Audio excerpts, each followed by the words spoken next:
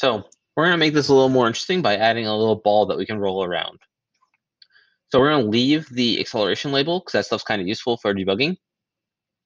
But I'm going to remove the testing label. So I'm going to grab that label and just drag it off to the trash. I'm then going to take this label and bring it all the way up to the corner. I'm going to set it to 5.5 because that's nice and that looks good.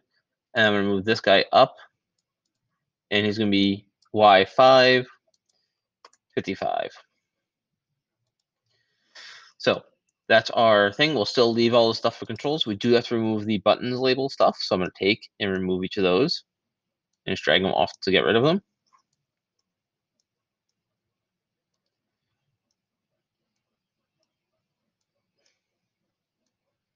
And most of them are using the A and B button, but let's take and add a ball. So I'm going to take and we're going to grab you're going to use the circle tool.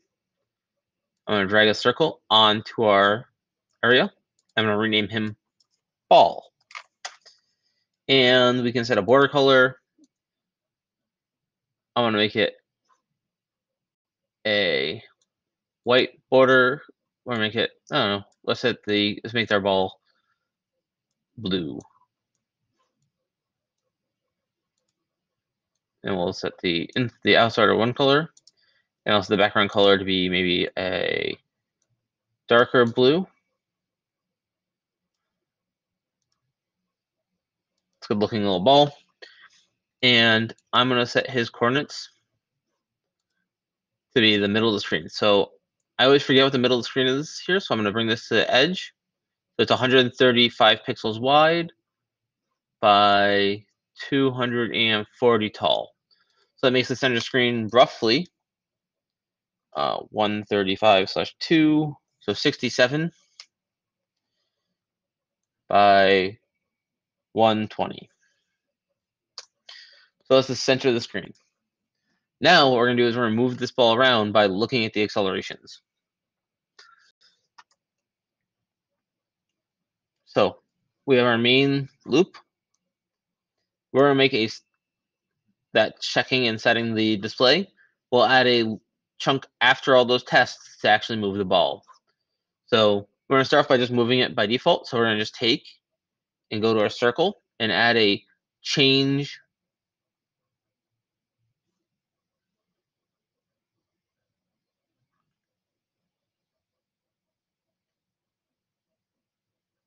All right, there's not a change position, so we're going to have to use the set X and Y. So before we start, we're going to take two new variables.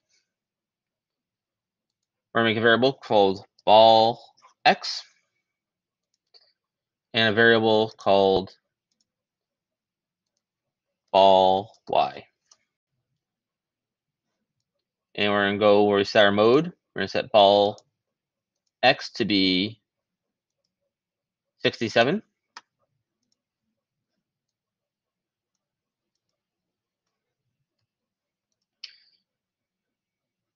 And we're going to set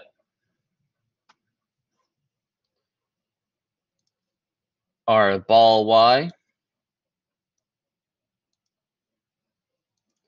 to 120.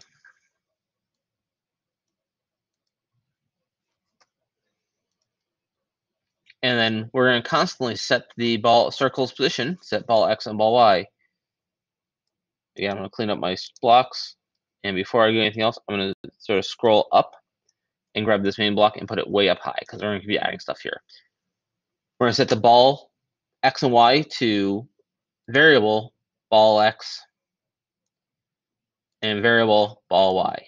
And now we're going to change these by looking at the acceleration. So we're going to go variables, change ball X by IMU, get Y acceleration, duplicate this block, change ball X by IMU, X acceleration. So if I start and run this code, I'm hoping it'll behave itself better because I've updated the firmware. And I'm going to get an error message, cannot convert float to int. So I haven't really talked about types of numbers on a computer, but it turns out there are really two types of numbers. There are decimal numbers and whole numbers. And the ball position always be a whole number. So we can't change. We have to make sure that it always changes to a whole number. So there's a couple ways to do this.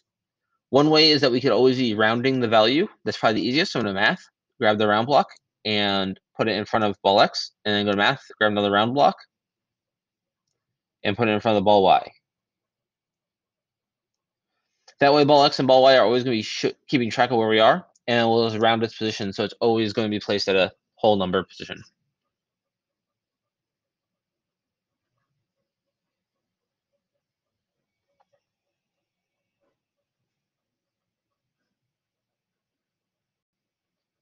Now it's moving, but it's very, very slow. So we can make this a little more powerful by changing the X, multiplying this by a number.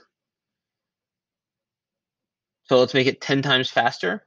So I'm going to go to math, grab a arithmetic block, grab the multiply, and go steal a number block because I'm lazy. 10, and we're going to grab this. We've already actually. We're going to duplicate this block. Then drop the ball X in here. Drop it there. Grab the Y, put the Y in there, put this in. So the ball should move a little bit faster now.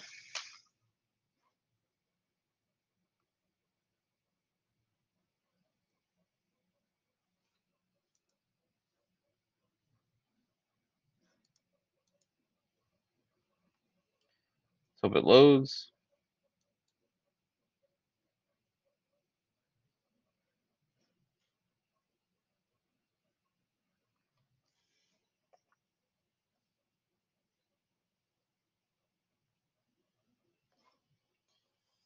So X works really well. But the Y is moving backwards. The easy way to fix this is I can take the ball Y and change that to -10. So now the ball will always roll down based on gravity.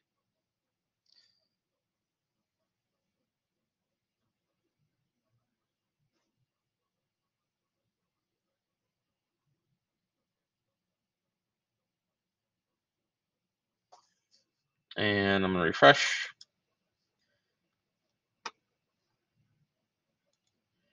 Server switches to connected. Typically, that means we're up and running. Again, if it keeps failing, you can reboot the device. I'm going to pause while we do that. So I've apparently needed to negative the opposite one because now my ball always floats, which might be desired, but I kind of want to treat it like a marble so I can move it back and forth. I reload, and now we have a ball that moves the thing.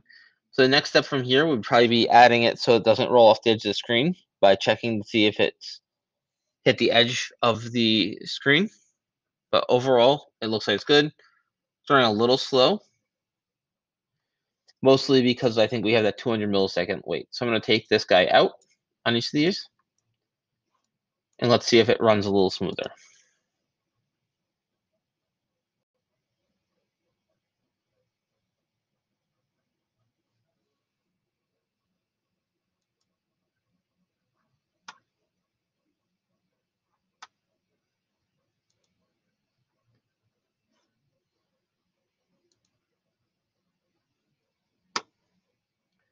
All right. Next video, we'll look at putting bounds around the edges so the ball can't go past the edge of the screen.